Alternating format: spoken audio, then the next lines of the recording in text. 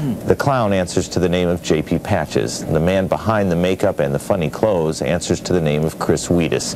And today, Chris retired from KIRO-TV 32 years after he started. Bob Branham reports. Chris Wedes seemed flattered but a little embarrassed by all the attention at his retirement party following the KIRO Noon News, which seems a little odd considering all the attention his alter ego has received for more than 3 decades. What's the idea? What's going on around here?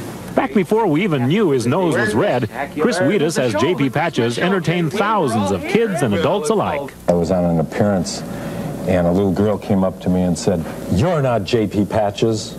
And I said, "Oh, why not? J.P.'s black and white." J.P. eventually broadcast in living color, delighting youngsters with madcap antics like this. Yes.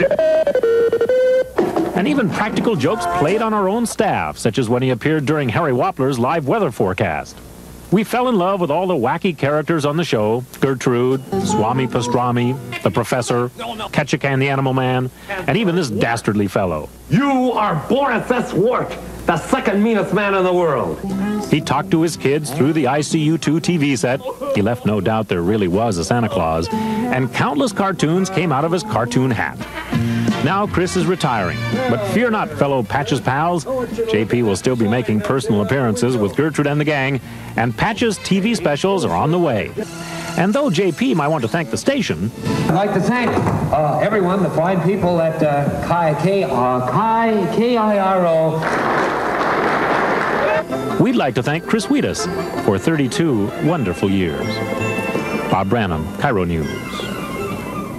Working the floor in this place for 32 years should get you more than retirement. You ought to get combat pay. Chris is a warm and wonderful guy. We are delighted that JP will live on. We'll miss our encounters with the man behind the makeup.